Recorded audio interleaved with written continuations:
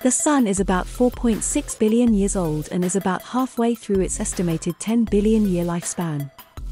The Sun has a diameter of about 1.39 million kilometers, 864,938 miles, making it about 109 times larger than Earth.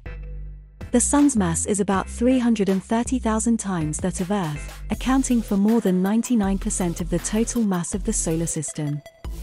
The Sun's surface temperature is about 5,500 degrees Celsius, 9,932 degrees Fahrenheit, while its core temperature is estimated to be about 15 million degrees Celsius, 27 million degrees Fahrenheit.